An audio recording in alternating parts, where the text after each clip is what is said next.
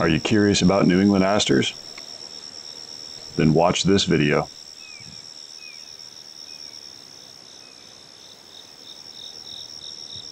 In late summer, as kids return to school, many people will begin to think about fall, and they'll start to just consider summer and its flowers a distant memory.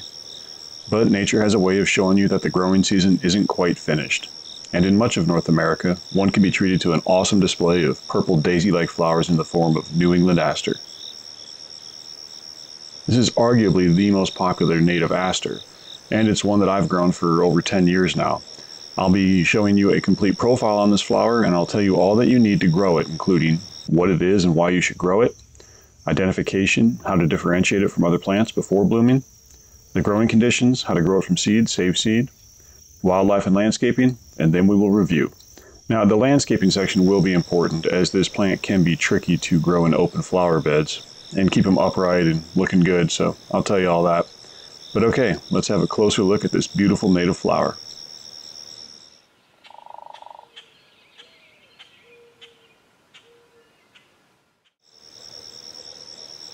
Okay, so what is New England aster? New England aster is a herbaceous perennial flower native to North America. Scientifically, it's known as Symphyotrichum, novae-angliae, and it grows 3 to 6 feet tall depending on conditions.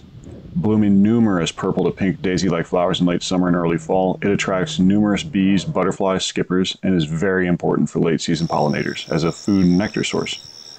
Now, the primary native range for New England aster is the northeast and north-central areas of North America, but pockets exist everywhere from New Mexico to Montana and throughout the southeast, so it's pretty widespread.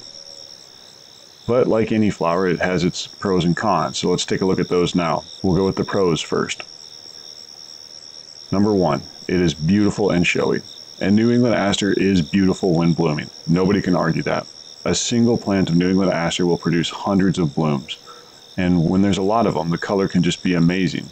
Even viewed individually, the flowers are beautiful up close. Pollinators. All those flowers it produces holds nectar and pollen, and the nectar in particular will attract numerous bees and butterflies. These plants are busy when in bloom. Just hanging out near them in the evening, you can find all manner of bee, skipper, and butterfly. Helps monarchs. One other important point on the pollinators is that this nectar that it produces will specifically help monarch butterflies on their migration south in late summer.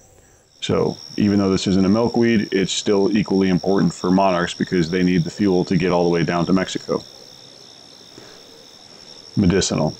So New England aster was used medicinally by numerous Native American tribes to treat a variety of ailments. Decoctions of root and leaves would be used to reduce fever or diarrhea, and a poultice of the root was used as a pain reliever. Tough.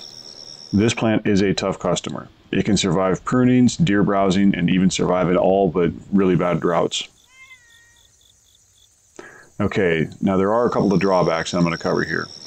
So first, while I said the plant was tough and could do pretty well in a drought, well, although it will survive, it probably won't look that good from the neck down. Its lower leaves will dry up and be unsightly. So it's not that drought tolerant. At least it won't look good. Second, this plant is a flopper. In the open or in fertile soils, it will lean or flop over, which again is unsightly. Now the bees won't care though, but just be aware of it. And then finally, this is an aggressive native plant. In native plant groups, I have seen comments that said to the effect that aster seeds germinate at a rate of 120%. And I can tell you from my own experience that I think they're right. So this plant can self-seed. Also though, this plant can spread via rhizomes, depending on the ecotype. I will have more to say about this later, but I do strongly suspect that I have some that can spread via rhizome. Now I'm about to get into identification and growing conditions, but I wanted to point out that all the info in this video and more is available in an article at my website. Just search New England aster, grow it, build it, and you'll find it in no time. So, identification. So depending on where this plant is growing, it can grow up to 6 feet tall according to references. For what it's worth though, I've personally never seen it over 4 feet tall. So the stalk will be light green in the spring and might turn into a reddish purple later in the season, and it'll be covered with small hairs. It's generally unbranched until near the top where the flowering occurs. When it comes to leaves, these are the easiest way to identify this plant before blooming. They're alternately arranged, and they have no stem or petiole attaching the leaf to the stalk. So you can see these leaves, they're clasping or wrapping around the stem. This is a very easy way to differentiate this plant from goldenrod before blooming. But for leaf size, they're up to 4 inches long by roughly 1/4 as wide, and they're oblong to lanceolate in shape. They will have smooth edges or margins, and will get smaller in size as they go up the stalk. Also, when I said the clasping leaves were a good way to differentiate New England Aster from Canadian goldenrod prior to blooming, well, here they are side by side. The aster leaves will wrap around or seemingly hug the stem, while the Canadian goldenrod leaves are simply attached. So for flowering, at the end of the stalks, clusters of dark purple to pink daisy-like flower heads will form and bloom. An individual flower head is usually 1 to 1.5 inches diameter, and there'll be 30 to 40 fine petals arrayed around the central disc flowers. And that is something that's so cool that most people don't realize about the flower structure of asters. These daisy-like flowers, the petals are actually ray flowers and will make a seed, while the center is a series of small disc florets. So all of these will produce some nectar and pollen and eventually make a seed. But when it comes to colors, that's one other thing that's kind of interesting about New England Aster. It can range from dark purple to pink. The pink ones I'm showing you here are volunteers from self-seeding, and they make a welcome addition to my backyard microprairie. Oh, and the blooming period of this one, it can go up to 2 months, depending on lighting and all that. So it's a really long blooming flower. Root system. Okay, so this is an important section. If you read the references, the root system of New England Aster is fibrous and clump forming. And the first New England Asters I ever grew came from seed packets from Prairie Moon Nursery, and they behaved exactly like this. In fact, a long time ago I made a video on how to divide them. In the clumps I dug out of the ground, they looked great and had no rhizomes. A few years later, I saw some New England Asters blooming on the side of the road, and they were one of the darkest shades of purple I had ever seen. This place was slated for construction, so I took a few seed heads and germinated and grew them. These, which are New England Asters from that, have totally different root systems, or appear to, in that they are growing off of rhizomes. See this? This is a rhizome from one of those plants, and it looks more like a Canadian goldenrod rhizome that would run all over the yard, and not a clump-forming rhizome. So, based on my experience though, the seed I purchased from Prairie Moon produced plants that are clump-forming and won't spread via rhizome. But the wild native local ecotype produced a strain that, well, it looks like it could be spreading via running rhizome, similar to Canadian goldenrod. And, well, it seems to compete well with Canadian goldenrod, as I'm showing you here, so maybe that's just natural. And I could just be totally wrong, and this is just a combination of self-seeding and, it producing short rhizomes like other references say. So, I just wanted you guys to be aware of what I found. Growing conditions. So when it comes to growing conditions, New England Aster will prefer full sun but can tolerate part shade. It does best in wet to medium moist soils, and it can survive slightly dry conditions and drought. For soil textures, it really isn't too picky and can do well in compacted soils, clay, and sandy loam.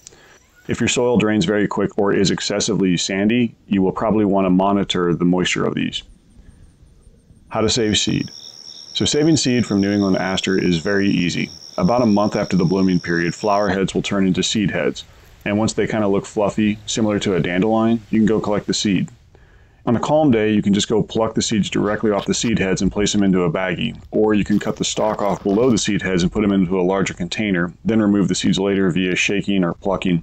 Make sure the seeds are dry, and then you can store them in a cool, dark, dry place for a couple of years. How to grow it from seed. The seeds of New England Aster are easy to germinate, but they do need a cold, moist stratification period of about 60 days. You can do this via cold stratification in the fridge using a paper towel and a Ziploc bag, or by winter sowing. My personal preference is always to winter sow, as it is just so easy, and you'll have seeds popping up in spring naturally.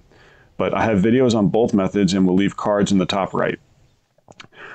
But for planting stratified seed or winter sowing, simply get a suitable container and fill it with moist potting soil and scatter some seed on top of it. Press it firmly with your thumb so there's good contact, and then place the container in a location that gets morning sun and afternoon shade and keep it moist. The seeds are a bit small, so try to mist them so they don't get washed out. This is what the seedlings look like right after germination, and then here they are when they're a little bigger. Once they're 2-3 inches tall, you can separate the seedlings and transfer them to larger pots, or even plant them out in their final location. As another way to propagate this plant, as I mentioned earlier, you can divide New England Aster early in spring or fall.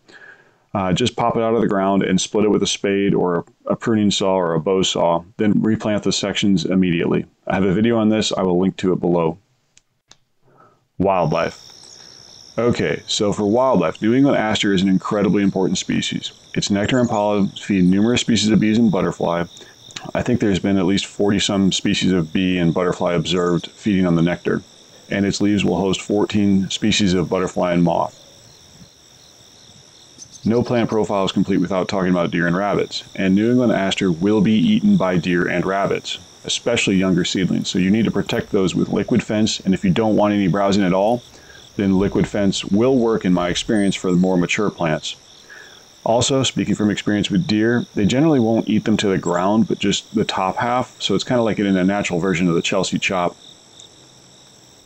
Landscaping. And this brings us how to landscape with this plant. There are two main points that need to be discussed, namely water and leaning and flopping. So for water, if this plant experiences some drought, then the lower leaves are going to turn brown and shrivel up. This is a natural response by the plant. Once this happens, the leaves will not come back even if you water. The plant should survive though. Next, for leaning and flopping.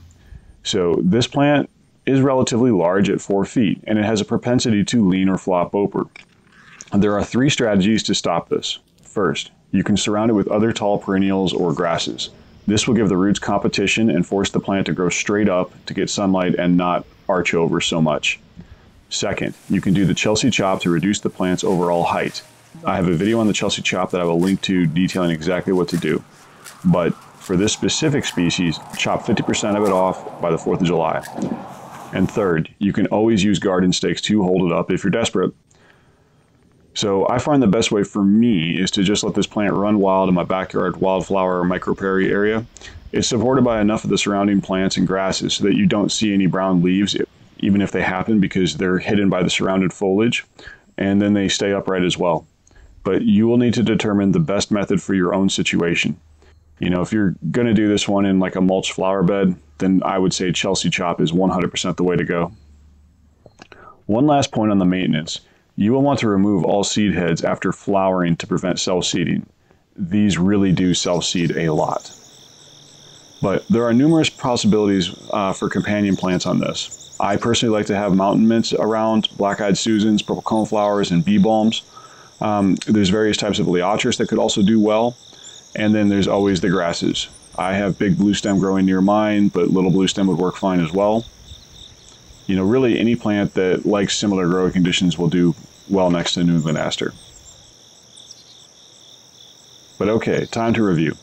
New England Aster is a perennial wildflower with a wide native range in North America. Typically reaching heights of 3 to 4 feet tall, it is extremely showy, and its blooms feed dozens of species of bee and butterfly in late summer to early fall, and that includes migrating monarch butterflies. It's a popular flower, but it does have a couple of potential problems in that it likes to lean or flop in the open and does not look great if it is exposed to drought. This can be managed by how you landscape with it though. But alright, that's all I got for you. If you got any questions, please ask in the comments and I'll try to answer it for you. And you guys all have a good one.